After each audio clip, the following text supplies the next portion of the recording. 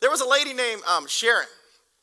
And Sharon was worked in an office building, and every time they had company parties, she just would not go. But there's this one time that Sharon knew she had to go because it was one of her friends' birthday parties inside the office. And so they had a room back here that everybody goes into for, they had tables and everything. They put a cake and they put out snacks and they had all the birthday stuff for this employee. And sure enough, Sharon went in and looked at the cake and the ice cream and the cookies and just everything. And she just craved all those sugary things. But she didn't stay. She just went ahead and sang happy birthday, talked to her friends, and then made her way right out the door and back into her office space. Everybody knows that that's Sharon, because Sharon is on a diet. All of a sudden, a little while back, she went on a diet. We don't understand it, is what they all said. She's not that much overweight. But Sharon will not eat anything with sugar in it. What they didn't know was that Sharon had made a promise to God. I wouldn't say a promise, just a deal. You ever made a deal with God? Yeah, sometimes that doesn't work out so well, does it? God, if you get me through this, I'll never do it again. Yeah, 2 weeks later, oops, did it again. Promising God things is interesting, but here's the deal. Is Sharon has a son named Josh. Now, Josh is in his 20s now. But back in high school, she used to take him and drop him off at high school, and then she'd go to work. There was one time that she got a call from the school, even before she got to work. She got a call on her cell phone and says, we just want to know why Josh has been missing school for so many days. She's like, I drop him off every day. He hasn't missed a day in a long time. And they go, well, no. Just this week he's missed 4 days. She's like, I just dropped him off this morning. Come to find out, Josh had been getting around some different kind of friends, and those friends would go out and miss school, and then they would start doing a little bit of drinking and then getting into a little bit of drugs, and eventually that had become an addiction for him. And so now, with or without his friends, he would miss school and go out and spend time alone with a little alcohol, and eventually became what they call a crack addict. It became so bad that his life began to change. Sharon said, why didn't I see that? Well, Josh was really good at hiding it. Well, after all these years, it cost him his job. It cost him his friendships with so many good friends. And it cost him family life that he had. All of a sudden, these drugs and this alcohol had taken over his life. He couldn't keep a job. He couldn't keep friends. His family was messed up. He's been in and out of sober living homes and trying to get better. In January, Sharon finally said, I've had enough. See, what the office people didn't know, or what no one else even knew. See, Sharon kept it a secret. It was a deal between her and God. And she said, God, I am going to fast. I will not eat anything with sugar in it, no sweets at all, even though I love them, until my son is clean for 365 days. Until that day, this is what I'm going to do. She says, I only did it because God laid it on my heart that I need to stand up for my son. I need to bring my son to the presence of God every day. Says, if I'm not eating sweets and I'm not eating these things, I know that I'm going to bring, every time that I think about sweets and candy, cake, I'm going to remember to pray to God and say, please help my son.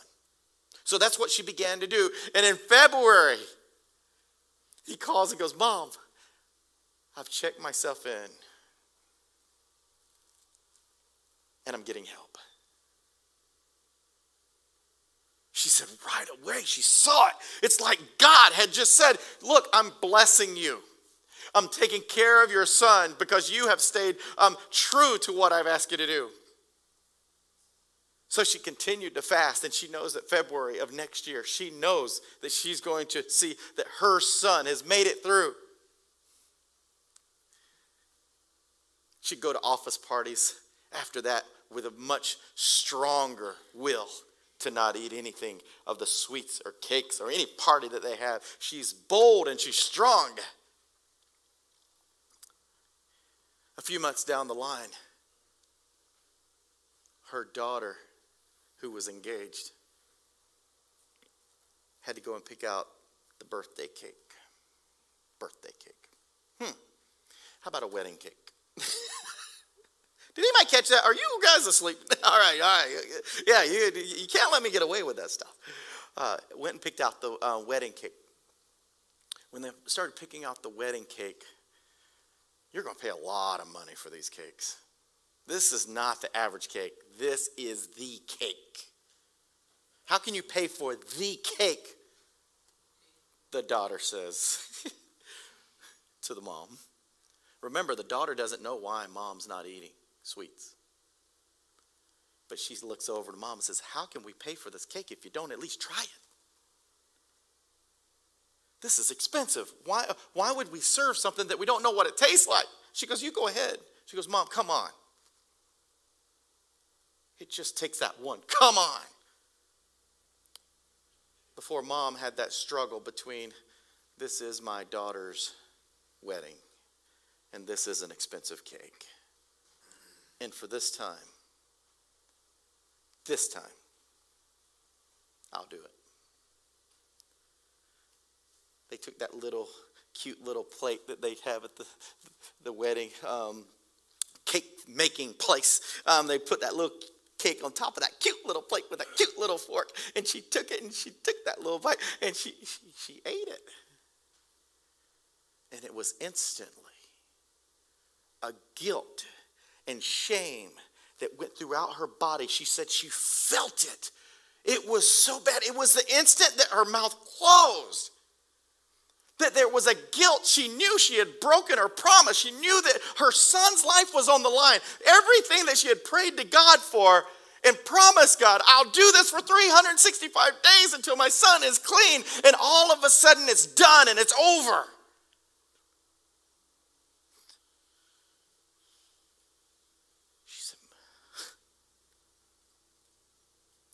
She didn't want her daughter to see, but she just felt it inside. And so she went ahead and said, yes, that cake's fine. And they went ahead and placed the order. And then she went home and just in tears. Because she had let God down and she had let her son down.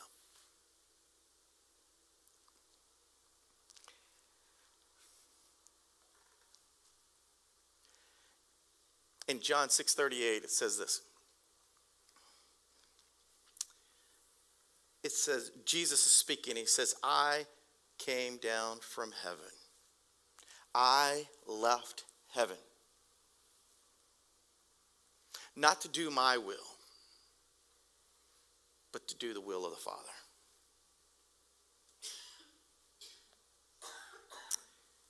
I left heaven. Just stop right there. Focus on those words. I left heaven. I came down from heaven. What does that mean? So you don't even need to read the rest yet. What does it mean I came down from heaven? It means I left perfection. I left glory. I left magnificence. I left the best place ever. God left his throne to come here to be as sinful like us without sin. Just this man, this human, to live here amongst us. He left everything to come here to be one of us so that he could die on the cross. He knew that from the very moment that he left heaven, he knew that he was coming here to die. He's leaving as the creator to come here to be amongst the creation, to let the creation, us, destroy him. To let us nail him to a cross to kill the Creator? How much love is a God that says the only way to save them is to go there and die for them? The Bible says there is no greater love than one that will give their life for their friend. There is no greater love than the fact that God left heaven, a place that he will never die, a place where he has all power. But he came here as one of us. He took on flesh to die on a cross, to pour out his blood so that we can be cleansed from all of our sin. He died on that cross to raise from the dead. He defeated death, the one thing that we all fear. We all fear death because that's our last day. That's the day that we take our last breath, our last heartbeat. Death is scary. Until Jesus came here and beat the snot out of it. Until Jesus came here and said, you have no sting. Until Jesus came here and said, everything that everybody fears, I'm going to take away that fear. Death has no power for the ones that follow me. Because 3 days later, Jesus rose from the dead, never, ever to die again.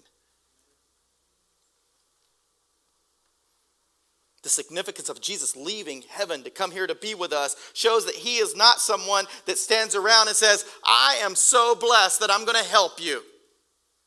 You guys are a bunch of sinners and I'm going to help you because I'm better than you. He came down here to be one of us, to say, I'm on your level and I'm going to help you.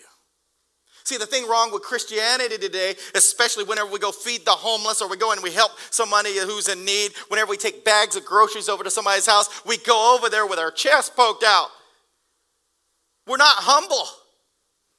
God's blessed me with a job and I have good money coming in and I'm going to help you. I know you're a miserable little person. Say, I don't say those words. You know what? We don't have to say the words. We do it with that pride that we go over. I'm going to help you. You know what? Go over there as someone who is just as poor and just as hurting and help them from that level. And you'll see a response you've never seen before. The reason that we have such a hard time with the people that are living on the streets is because we are so much more blessed than them. We always have an excuse of why they ended up on the streets. Oh, they didn't go to school. They did drugs. They drank. They did this. You know, stop it. Let's just help people where they're at. Jesus left heaven. Can't you leave your miserable little home that you have and go and help people on a level that you actually care for them, on their level? You know what? I am one breath away from death. I am one heartbeat away from death, just like everybody else. I am a pastor of a church, but in one moment I could lose my place here. I have income coming in, but it only takes one decision by a manager or a boss or an employer to say you're no longer employed here. Whenever we go out and we help the lost and we help the poor, let's realize how close we are to being in their place. Jesus didn't do it from on high. He came and he ate with the prostitutes. He ate with the sinners around a table. They all ate together. Yes, he was sinless, but he ate with the people who had sin. He dined with them. In Revelation, it says, I'm at the door and I'll knock, and anyone that will open that door, I'll come in and dine with you. He's knocking at the door of your heart, and if you'll just open up your heart, he says, I'll come in, man. But he goes, I'm not going to push my way in. I'm not going to just jump in. I'm not going to knock the door down. I'm just going to knock. I'm just going to knock at your heart and say, can I come in? He says, if you'll open the door. How do you open the door? It's by believing and repenting.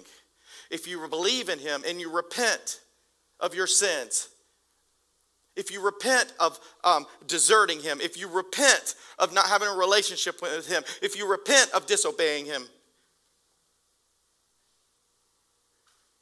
then you've opened the door. And he says, if you'll open the door, I'll come in. and I'll dine with you. I'll eat with you. He's not going to come in the house and start saying, hey, wow, we got to tear that down, tear that down. He says, I'm going to come in and eat with you. We're going to have fellowship together. You know, maybe the people on the streets and maybe your friends and neighbors who aren't as blessed as you are, maybe you just walk in and say, hey, I love it here. I'm just going to come in and hang out with you. Go sit at the table. It's fellowship.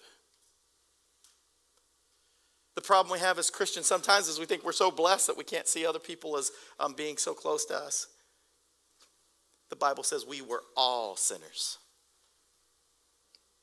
There's not one better than the other. What I've been forgiven for, everybody can be forgiven for. I'm no better than anybody else. Sharon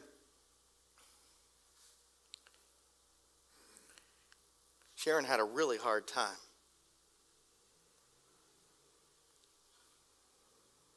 In fact, she couldn't even call Josh, who's in the sober living home, trying to get better, trying to stay away from drugs and alcohol. She couldn't even call him on the phone. The guilt was so much. So she wrote it in a letter, put it in an envelope, and mailed it off. He got the letter and he read it and he called her on the phone right away. He says, Mom, I got your letter. She goes, she's just in tears. She goes, son, I'm so sorry. She goes, I told you everything that happened in the letter. I told God that I was going to fast until you were 365 days clean, and I failed. She goes, I just couldn't do it. I mean, it was the temptation was so much. It's like every day I would look at the candy at the office or at the store, and she goes, I would always be tempted. And she goes, finally, it was that one conversation that I had, and I had to eat the cake.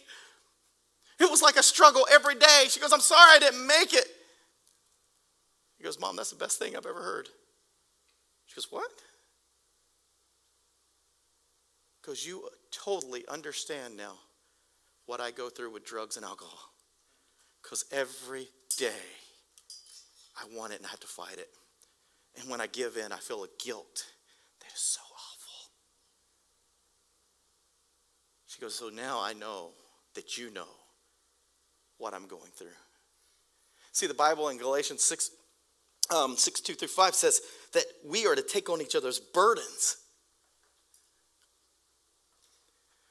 See, Sharon had taken on the burdens of her son, and God wasn't saying, go and fast so that I'll answer your prayer. That wasn't the trick. Jesus had told Sharon, go and fast and stay away from something that you really like, and then you'll understand what Josh is going through. So when you pray, you'll understand. That's what he goes through every stinking day, because addictions are that bad.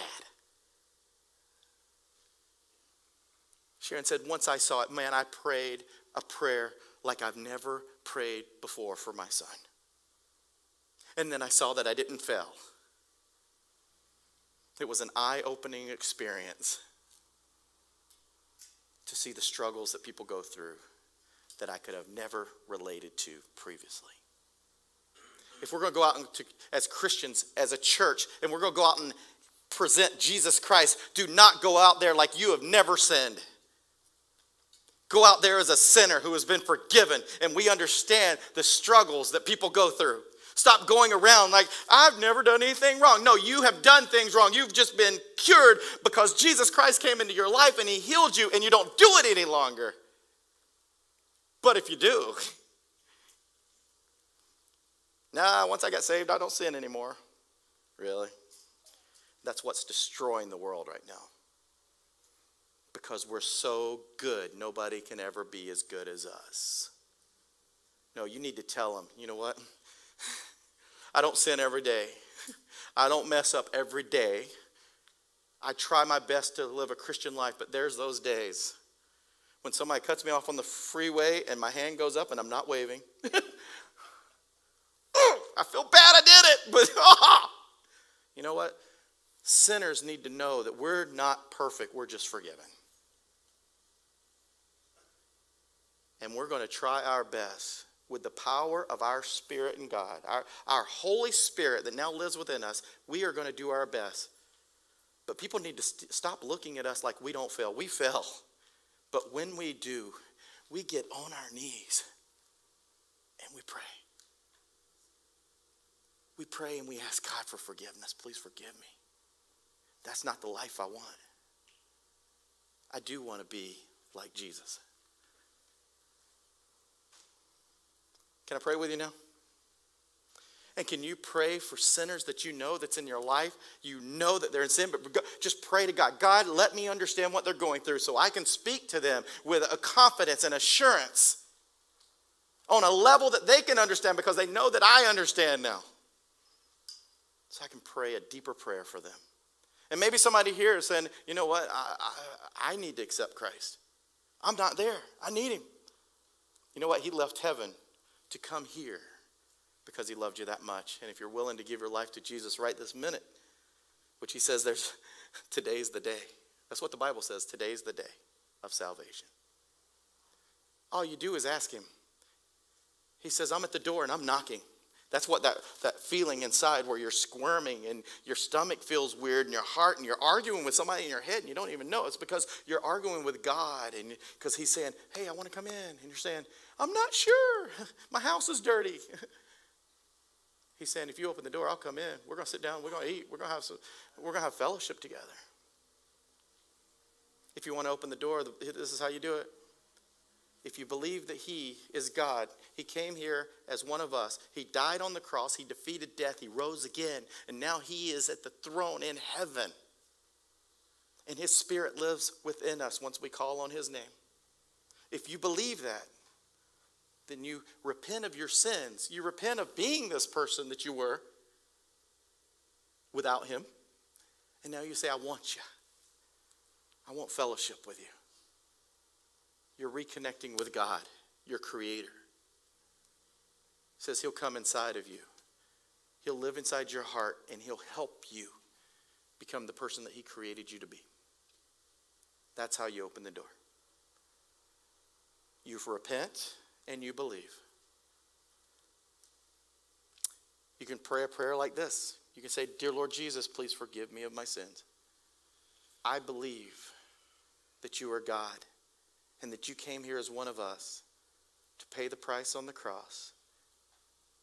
You died and you rose again so that I can have eternal life.